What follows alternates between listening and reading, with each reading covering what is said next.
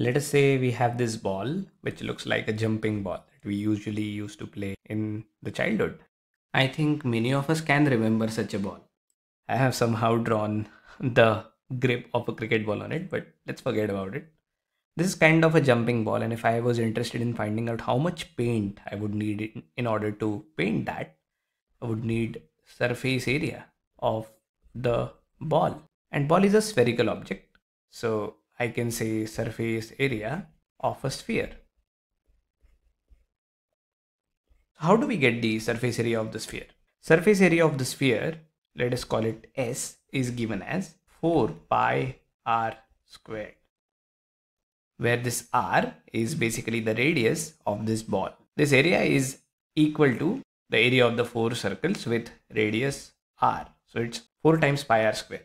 We only need to know r in order to get the surface area. We will calculate the area if, let's say, the radius of this ball was, say, 5 centimeters. Let's look at intuitively why the surface area of a sphere is 4 pi r square. So this is a schematic diagram of a sphere of radius r. We can draw a cylinder of height 2r, which exactly is of the height of the sphere as well. Upper tip of the sphere touches the upper surface of the cylinder, and this bottom surface of the sphere touches the bottom surface of the cylinder.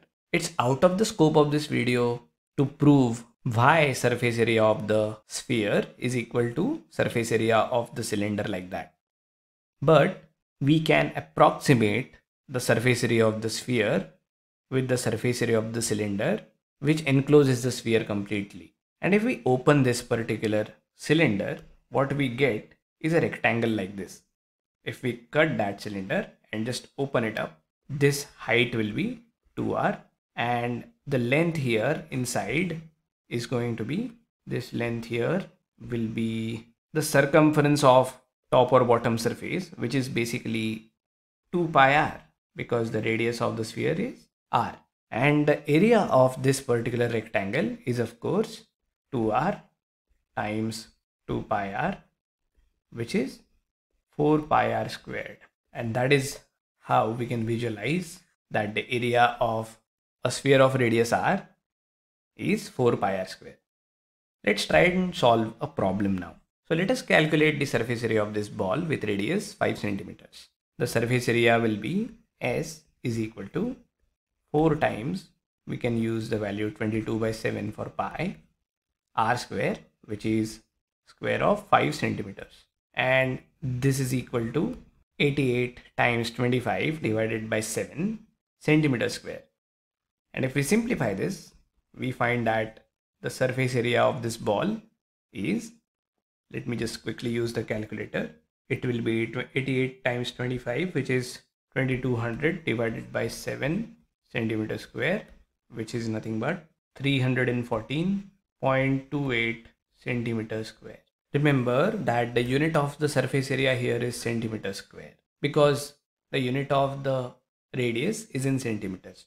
Usually people ask problems which are dependent upon the surface area. For example, if 2 ml of paint is required per centimeter square, how much paint is required to paint the ball?